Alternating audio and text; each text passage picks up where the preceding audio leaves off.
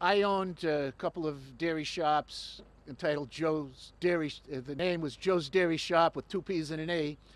And I had two incidences. One, a water main broke out in front of my business, closed the business down. What did I have?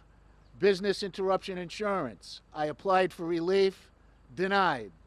The second incident was the worst. Hurricane Gloria. I had the equivalent of $5,000 worth of product. Hurricane comes. I'm without power for a week.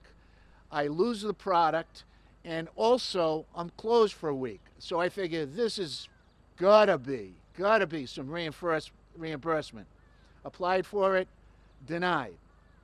So in my eyes, these insurance companies have been selling these products, and they've got to come up to the plate.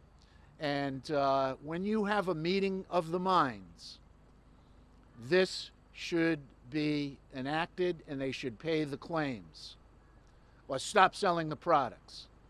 O'Rourke's Pub, their biggest 5 days of the year are St. Patrick's Day, St. Joseph's Day, that week in March.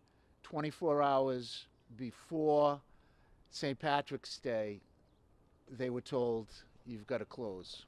You know, they had all the corned beef and cabbage, the kegs of Guinness, which luckily won't go bad, but the tent set up, but it's the lost income. Yep. And they're a classic example. I spoke with the owner. She told me she has business interruption insurance. And these restaurants are all being denied. And I've been contacted by many of my colleagues that from all over the state. They said, our businesses need our help now. I mean, this isn't just happening in Patuxent Village or on Warwick Avenue to small business, as it's happening on Federal Hill to our Providence businesses.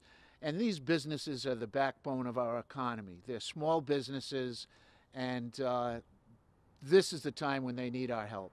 We have businesses.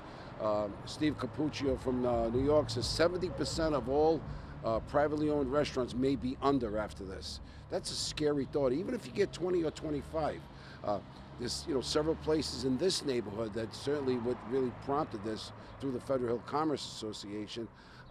That I'm concerned, once they eliminate this, these closures and this safe distancing, that they're not going to reopen. And some of them, they've been here 60, 70, 80 years. So it's very disconcerting, and we need to address this now rather than later.